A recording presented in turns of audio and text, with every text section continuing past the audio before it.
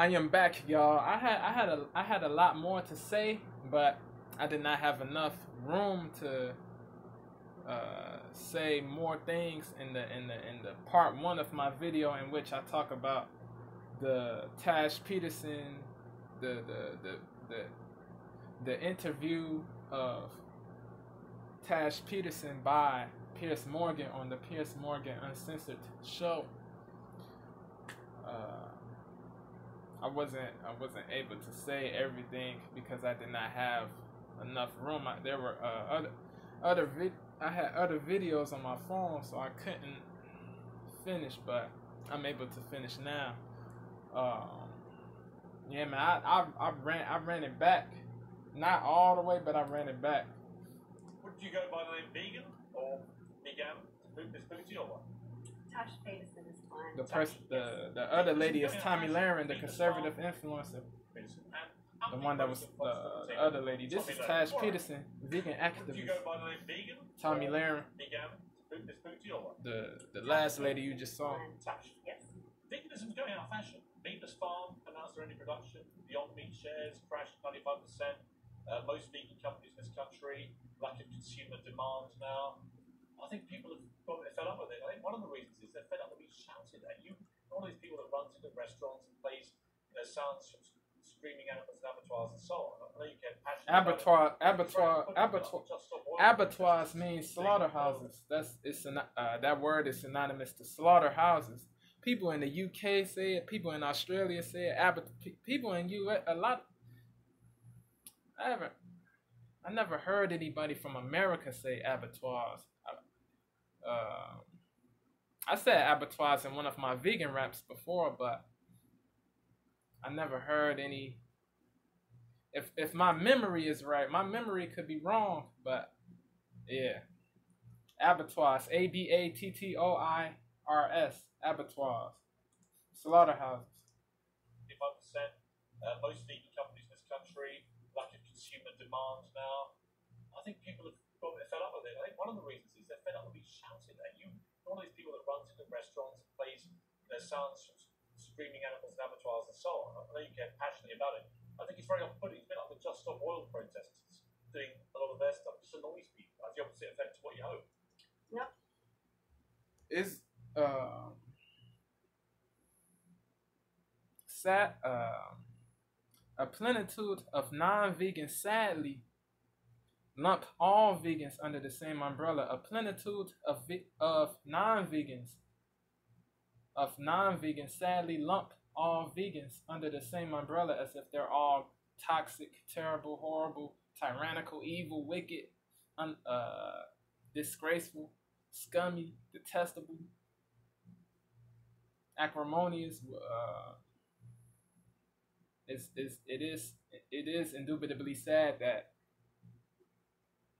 a lot of non-vegans make blanket statements and say that all vegans are terrible, just because some vegans are terrible, just because of what some vegans do. It's crazy, man. It's not fair to make it's not fair, but it's the reality, man. It's unfair to make blanket statements, to lump all people in one group under the same umbrella, as if they're all trash, garbage, rubbish, whatever you want to say that's synonymous, man. It's not fair, it's not wise, it's not prudent, it's unsagacious, it's injudicious. It doesn't make sense, man. But I understand why a plenitude of non-vegans lump all vegans under the same umbrella. The radical vegans, bro, they're tyrannical, they're dictatorial, they're domineering, they're controlling, they're toxic, they're condescending. They make it they're exclusivistic. They make it seem like they're superior to non-vegans, and that energy is whack. That energy is whack. Yeah, so I understand why, but it's not good to have that mindset that all vegans are terrible just because some vegans are goofy, corny, weird, wackola, trashola. You dig what I'm saying? So yeah, man, the blanket statements gotta stop. The bigotry gotta stop. The negative assumptions gotta stop. The preconceptions gotta stop. The prepossessions, the prejudgments, the prejudice, the prejudicial statements, the low vibrational statements, they gotta cease, man. This it's terrible, man. It's not good, man. The people that make blanket statements, the non-vegans that make blanket statements are toxic, and the radical vegans are toxic as well, man. Toxicity is not good. It's deleterious, man. It really is, man. Toxicity needs to be eliminated. It needs to be eliminated, man. There's a lot of laudable vegans, man. There's a lot of good vegans, but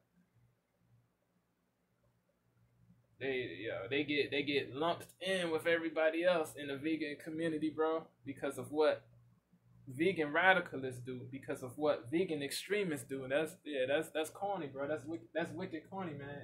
In my candid opinion.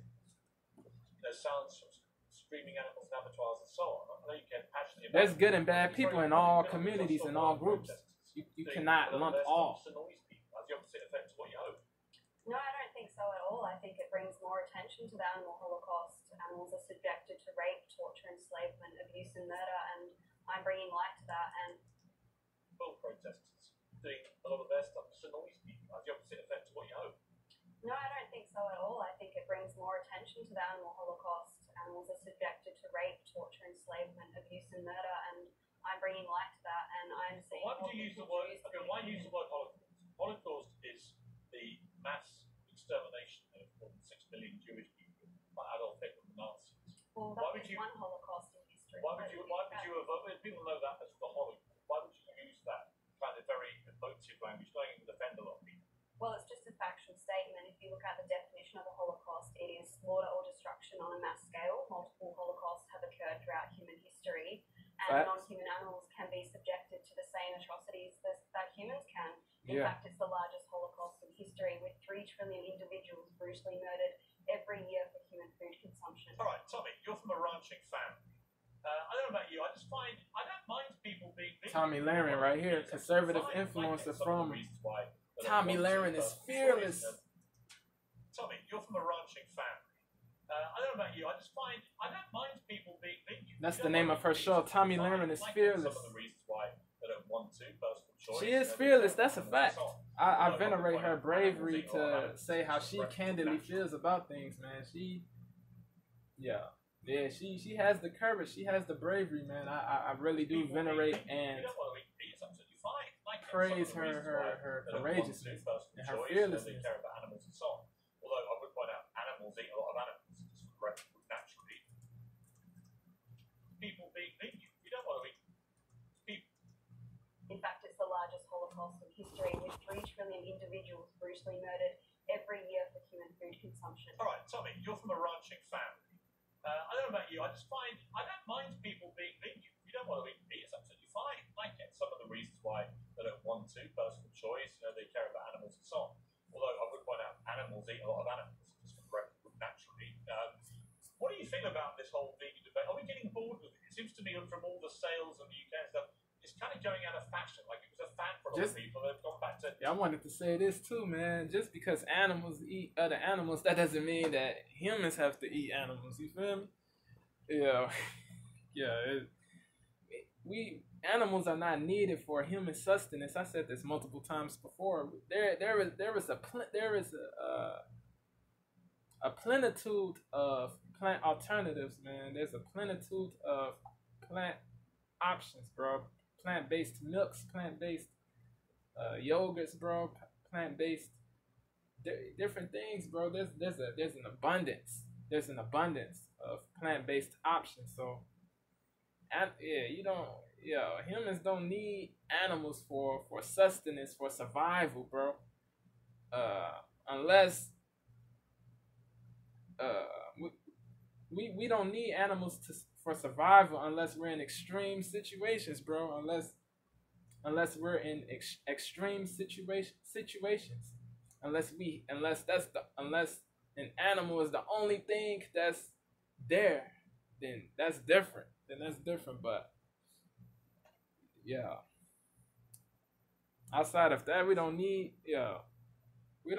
animals for survival, bro. So to say that, to say, yeah, yeah, bro. Yeah, that's an excuse, bro. A lot of non-vegans say that they use that as an excuse to. Nah, that's not an excuse, bro. People being vegan, you don't want to eat meat, it's absolutely fine. Like, Animals are not meant for human consumption. They're not meant for human although I would point consumption. out animals eat a lot of animals, just for the record, naturally. What do you think about this whole vegan debate? Are we getting bored with it? It seems to me from all the sales in the UK and stuff, it's kind of going out of fashion. Like it was a fad for a lot of people. They've gone back to munching meat. People being vegan, you don't want to eat meat, it's absolutely fine. Like it. Some of the reasons why they don't want to, personal choice, they care about animals and so on. Although I would point out animals eat a lot of animals, just for the record, naturally. What do you think about this whole vegan debate? Are we getting bored with it? It seems to me from all the sales in the UK and stuff, it's kind of going out of fashion. Like it was a fad for a lot of people. They've gone back to munching meat. Well, veganism is an ethic. I'm asking Tomi, sorry. Yeah, I think a lot of people realize that it. Tomi, you're from a ranching family. I don't know about you. I don't mind people being vegan. If you don't want to eat meat, it's absolutely fine. Like it. Some of the reasons why they don't want to, personal choice. They care about animals and so on.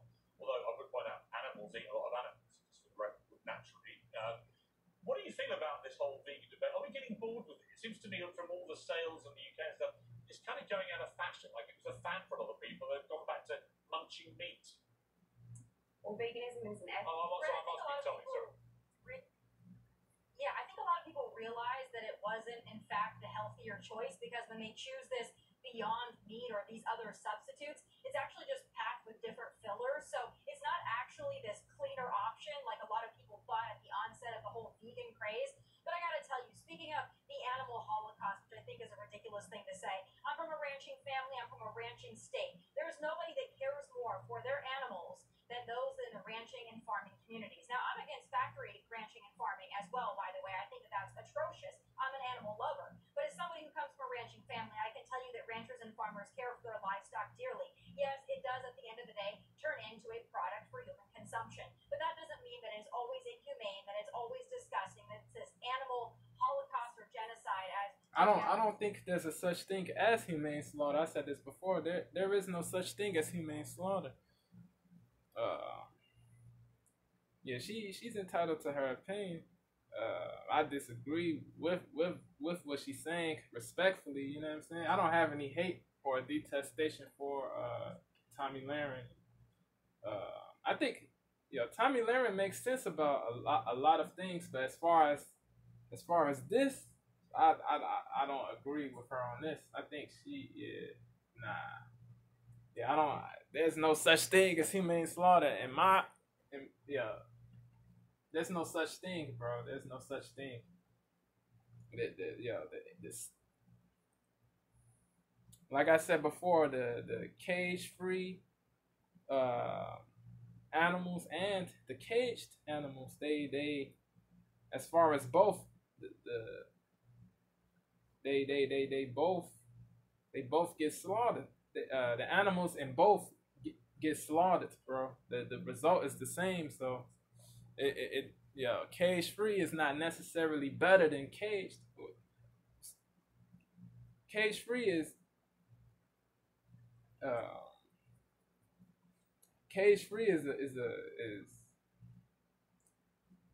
in the cage. As far as cage free, there's not as much misery, there's not as much suffering, cruelty, there's not as many actions. There is not as many cruelties in cage free, but it's not, cage free is not completely cruelty free, man. The cage free hens, bro, the cage-free hens, as far as the male hens, there's no economic benefit. The male hens cannot lay eggs, so the male hens end up getting slaughtered. They end up getting shredded alive because they're economically useless. They're economically worthless. They're seen as economically useless. They're seen as economically worthless because they cannot lay eggs. They cannot be commodified. They cannot be turned into commodities. They cannot be turned into. So yeah, they cannot be. They can these businesses in the industry, they cannot profit from male hens because male hens cannot lay eggs. Only female hens can lay eggs. So yeah, bro, they end up getting shredded alive. They end up, yeah, it's crazy, bro. It's really crazy. I'm not gonna hold you. Yeah, yeah. Even though cage free is less miserable, that doesn't mean that it's devoid of mistreatment, devoid of abuse, devoid of pain. Yeah, bro.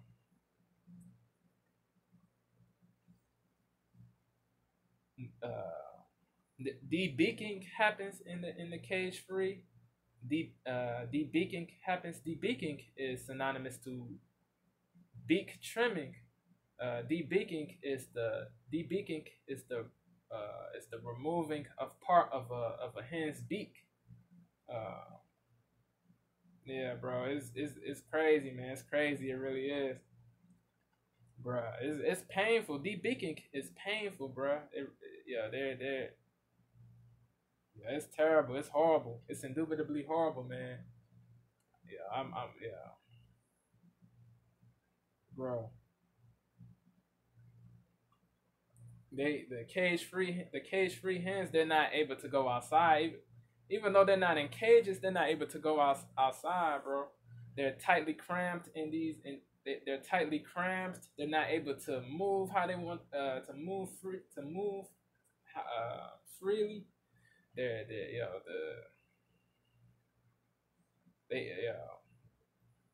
end up getting diseases. It's crazy, bro. It's crazy, man. There's this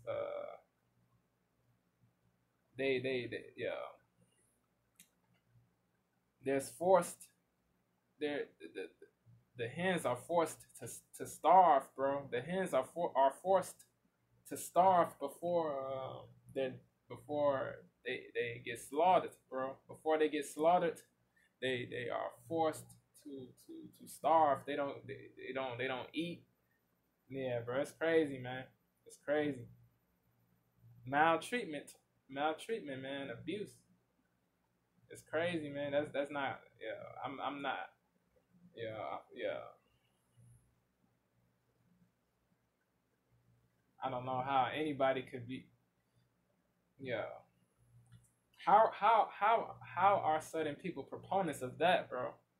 Of that, of wildness, bro, of torture that happens to animals. I don't know, man. It's yeah. I don't know, man. Yeah, that's crazy, bro. That's crazy, man. I wanted to say this too, man. The workers there, they have to wear gas masks. I read in this article they have to wear gas masks because the air is so foul. If they don't wear those the gas masks, they permanent lung damage can happen, bro. That's horrible, bro. Yeah, bro. That's horrible, man. The air is so foul. There's air pollution. The air is polluted because of the high stocking density, bro. The high stocking density is the number of animals on the land at any point in time. The stocking density. High stocking density is a large number of animals on the land at a given at a particular point in time. Stocking density is the number of animals on the land at any point in time. There's no limit to how many hens, bro. There's no limit, bro. So bad outcomes happen. That leads to bad outcomes, bro. The air pollution, bro. Yeah, that's crazy. The workers have to wear gas masks to prevent permanent lung damage. That's crazy, bro. That's crazy. That's wild, bro. Yeah, bro. That's insane, bro.